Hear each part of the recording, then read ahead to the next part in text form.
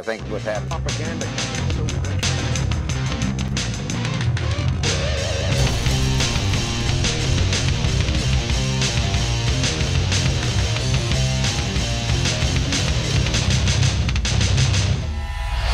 Mr. Dunleavy, are you familiar with the Christian militants?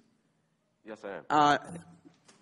Can one say that they might possibly want to undermine this country? Because right now, constitutionally, the right for women to choose is a constitutional right. People disagree with it, but here's an individual attempting to undermine the protections that are given to women. Would you suggest that that might be compared to trying to undermine this country?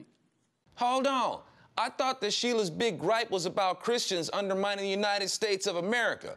Oh, actually, she's using the typical liberal strategy of mitigation. She's pointing her finger at Christians to make what them Muslims do not seem so bad. She's talking about the kooky Christians who go around blowing up abortion clinics. And I don't condone blowing up abortion clinics at all. But let's be clear, a Christian group that's blowing up abortion clinics is undermining abortion clinics. They're not undermining the United States of America.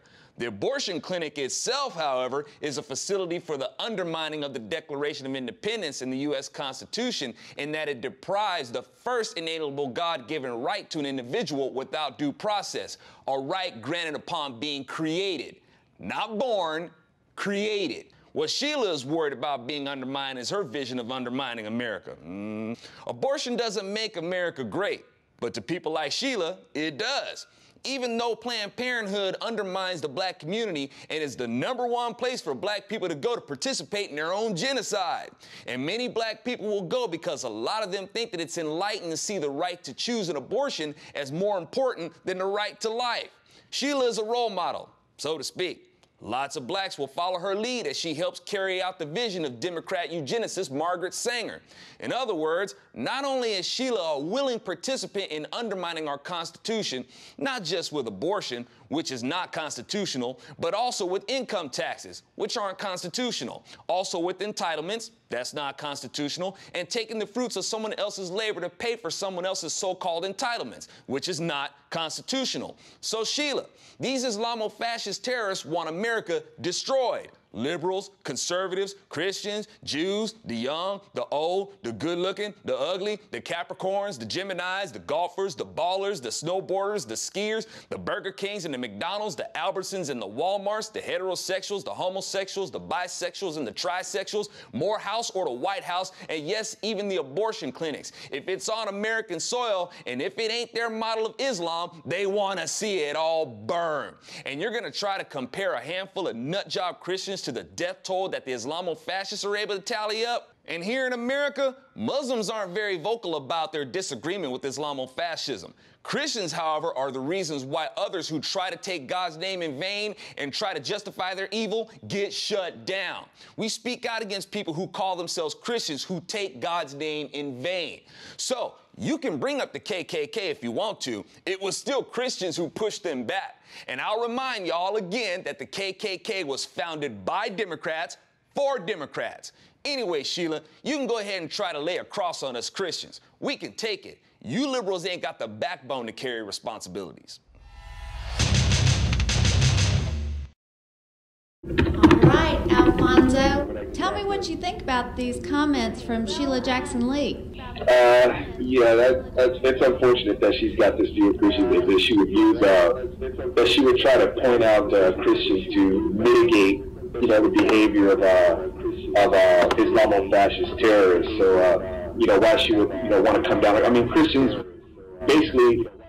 I mean, I hate, it's sorry to pat ourselves on the back, but we're kind of like the best friends in the world, we're the most, charitable groups, and for her to just, try to vilify Christianity based on these few instances that you barely count on one hand, it's really sad that she's part of a machine that's really trying to destroy Christianity. Well, it is a shame, and that's one of the things with this organization I'm working with womenonthewall.org. We're taking on issues and taking on the establishment in both parties.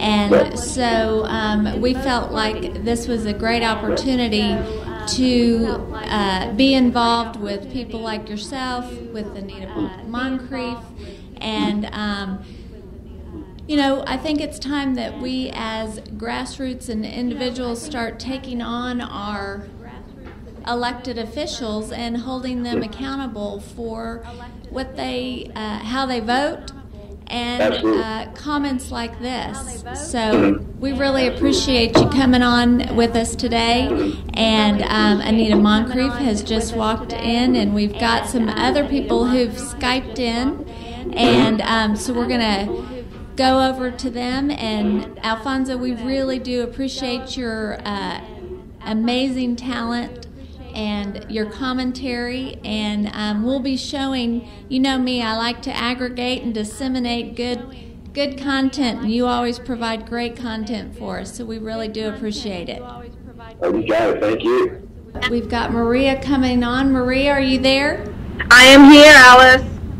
Great. We're so glad to have you. And Anita is here. Do you have some comments on Sheila Jackson-Lee's comments? Thank you very much, and I'm pulling up my statement right now. Okay.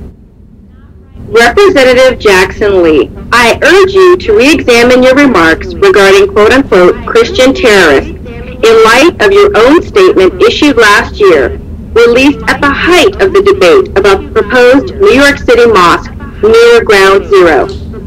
You said, and I am quoting from the official press release you issued on the matter, found on your House website, jacksonlee.house.gov. You state, quote, however, we should also respect one of our most cherished liberties, the freedom of religion. It is imperative that we emphasize that the Muslim Americans who want to pray in downtown Manhattan had nothing to do with the terrorist attacks on 9/11. They are our fellow Americans who want the freedom to express their religion, and we respect their right to practice their faith. End quote. To paraphrase you, we must not paint a whole community with the same broad brush. The actions of a few who espouse a radical system of faith at odds with their doctrinal book should not speak for the whole community, as you so rightly note. Further, the black community, by and large, does profess a belief in the God of the Christian faith. As you know, we are a deeply spiritual community, and your remarks are antithetical to your constituency in the African American community and the people of the largely conservative state of Texas, who subscribe to a Christian belief system. I would humbly ask that you consider this as you reflect back on your statement and realize how deeply you've offended your core constituency. The constituency to whom you must shortly appeal to, should you seek re-election. Whether we believe them to be right or wrong, our founding fathers believed in the Judeo-Christian God of Abraham, Isaac, and Jacob, and formed our founding documents on this belief system. Please honor and respect this framework when constructing your remarks on religion in future, and, as I have done here, remember your own words on the subject. Humbly submitted by Marie Strotter, co-founder, African American Conservatives, and Communications Director for the Frederick Douglass Foundation, California chapter. Marie, that was perfect. This is Anita. Hi, Anita. How you doing? Just great. I'm glad you could make it. It's great that you're here representing not only the African American Conservatives, but also the Frederick Douglass Foundation California chapter, because it means a lot, because we'll probably be working together in the future on different initiatives. Thank you. I've been working in Houston, Texas for the past year since September of 2010. I've been in Sheila Jackson-Lee's district several times, and I've noticed different things. She's made numerous statements that have been questionable, but this statement that she made is just outright deplorable, and I hope that she will apologize. I don't know if she was not thinking or if it was just something that was said off the top of her head, but it does need to be retracted, and it should have been retracted before now, but since it hasn't, that's one of the reasons why we're out here today. Going around in her community, you can see the need. There is a definite need there for people to not only come up out of poverty, but also to be organized in a way that gives them a voice. At this moment right now in her community, I don't see that the needs of her constituents are being served by her at all, and she's been in office for over 16 years.